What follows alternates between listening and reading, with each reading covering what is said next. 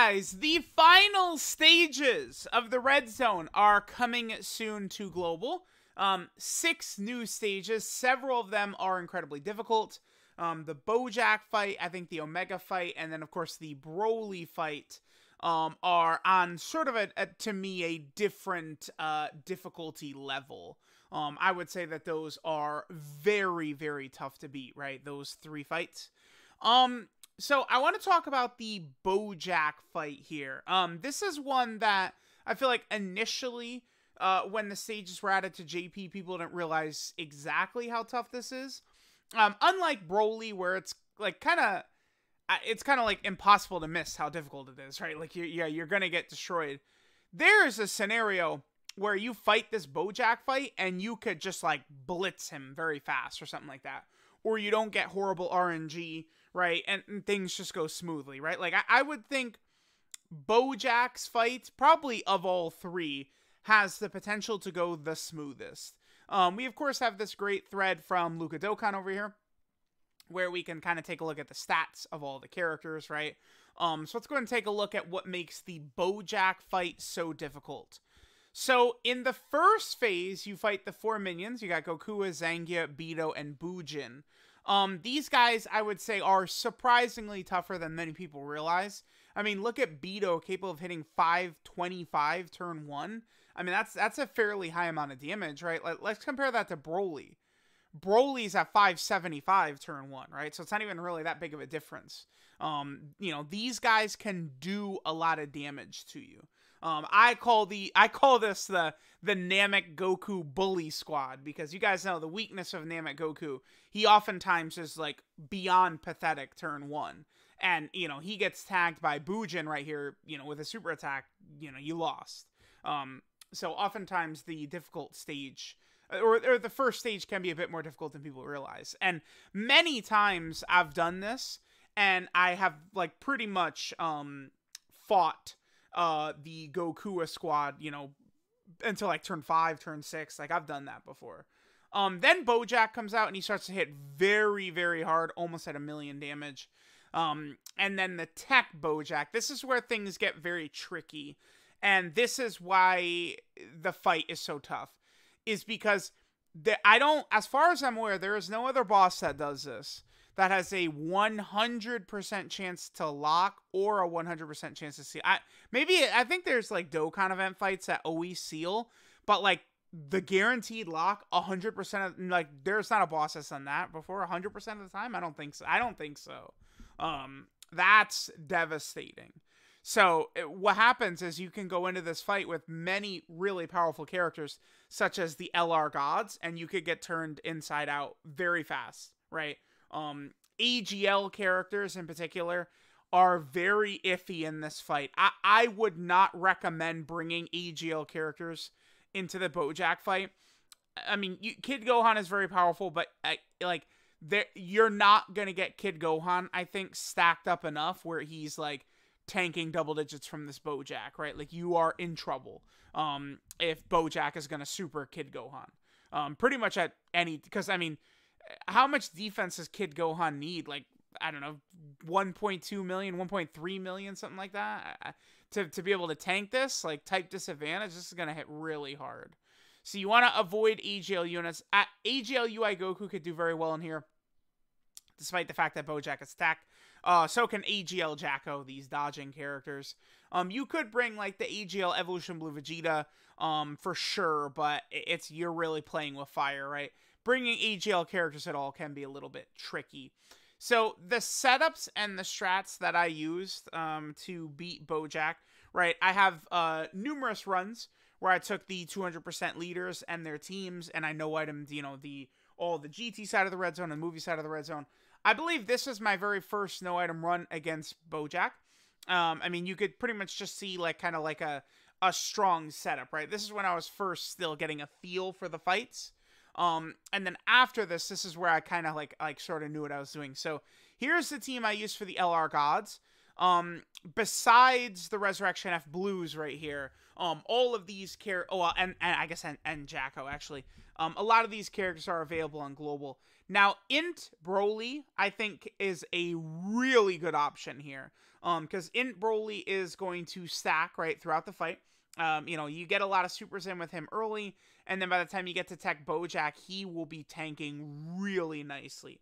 I think Int Broly is a really good pick for a character to do this stage, right? And remember, Int Broly's on Beyond Super Saiyan, so that's why he's on the LR God's Leader skill.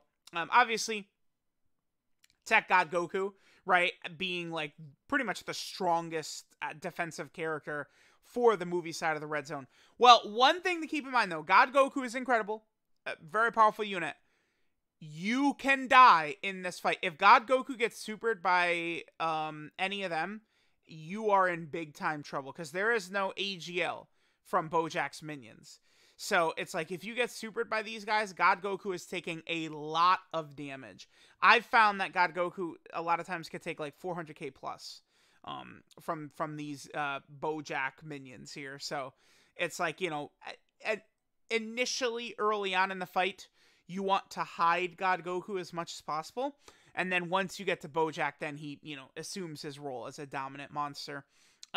Here's the squad I use with LR, Vegeta, and Trunks.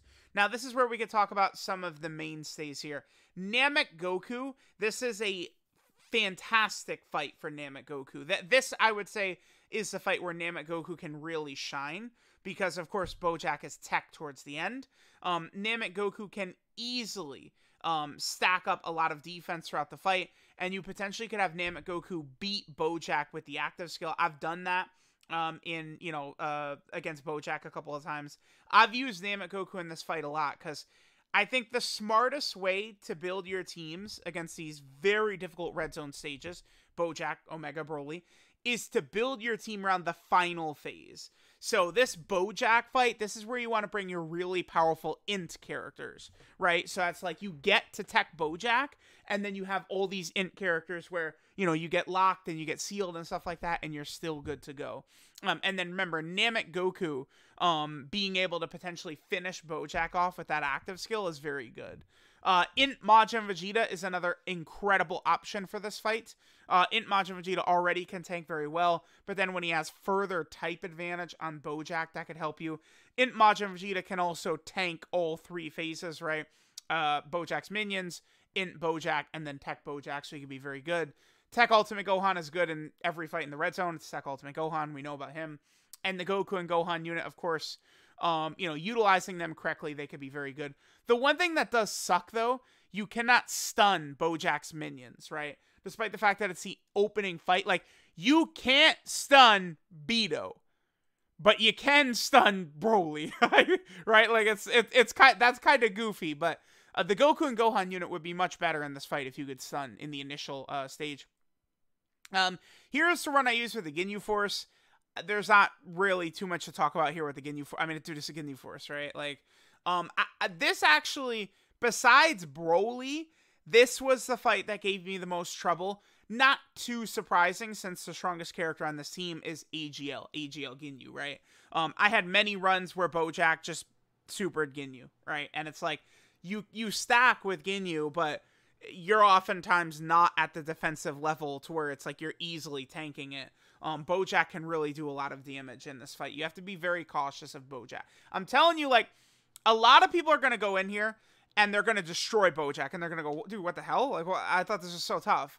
But it's like, when you go in there a bunch of times, you'll see, right, that this BOJACK fight is super RNG heavy. He can seal the wrong character, lock the wrong character over and over and over, or he could just, like, not do anything that'll really hurt you. There's going to be people who are going to go in one try and bully BOJACK, and there's going to be a lot of people who go in and go, what the hell is this fight? This is bullshit, right? Like, both sides are going to happen. I'm prepared to see people saying this is ridiculously unfair, and people to say, ha, ha, ha, ha, ha, ha, you JP players don't know how to play the game like me. Ha, ha, ha, ha, ha, ha. We're going to be seeing all of that, right? Here's the team I use for the Resurrection F Blues. These guys, of course, won't be on Global until probably October, unless Superhero comes in the mix at some point around there, but probably October for the ROF Blues. Golden Frieza, AGL Golden Frieza is good in virtually every single fight if you're going to use him on whatever team setup you're going to use. He can tank very well. Of course, if, you're below the 40% HP threshold for AGL Golden Frieza, then he gets disintegrated. Again, AGL UI Goku, many people will hate on that character, but he's ridiculously good. In all these Red Zone fights outside of 13 and Broly, AGL UI Goku will destroy a lot of these fights. He could be very, very impressive. Now, in UI Goku can be very good for this BOJACK fight, but here's the thing with in UI Goku. He is so bad before he transforms. This guy, he is the biggest fraud of all time until he transforms. If he gets touched, he explodes. In the red zone. You can't do it. He dies so bad.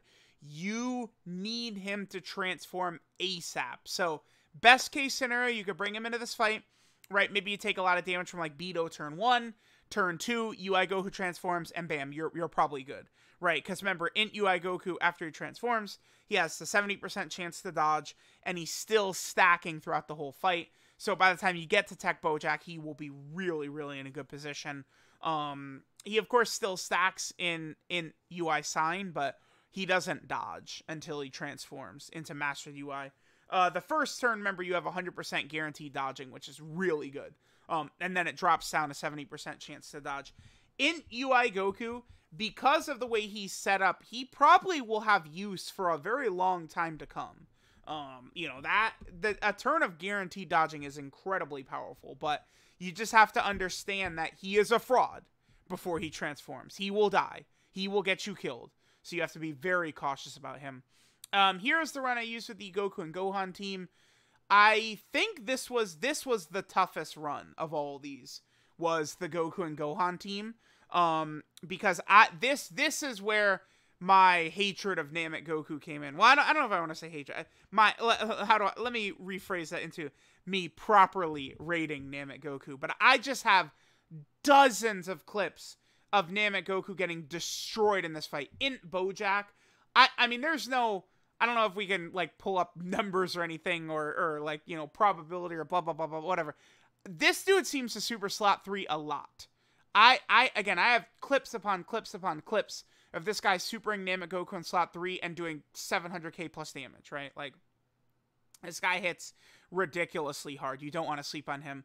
I still highly recommend Namek Goku for this fight for Tech BOJACK, but it's just you have to get lucky with him, right? A lot of double and triple super attacks early on can certainly help you out. The Goku and Gohan unit, of course, can be tremendous here. Some of the fights are set up where it's a little bit tougher to get Gohan's guard. Because remember, you have to super 3 times with Goku, and then Gohan has to get hit 6 times. The BOJACK fight, I found it to be not hard, because BOJACK does tend to hit, or attack a lot, right? So it's like, I found it pretty easy to get Gohan's guard, once I was able to sort of get him out. And then the final team we have right here is, of course, the AGL Cell team. This might be the only team I no-itemed BOJACK in one try, I think, is the AGL Cell team.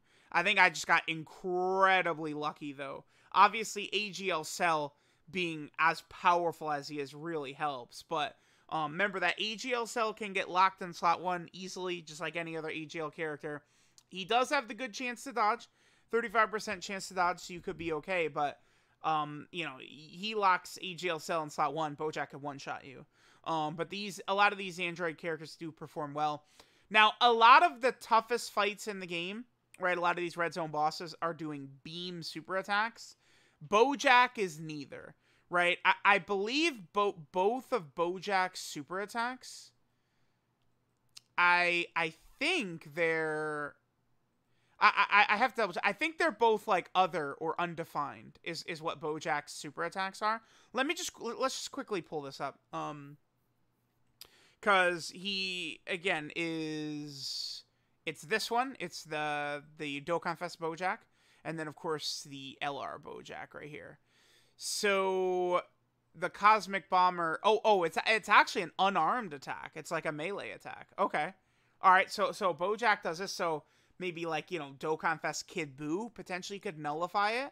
Or you could nullify it with LR Fusion Zamasu. Well, not nullify, but counter it with Fusion Zamasu, I guess. But, I mean, he's not going to come out.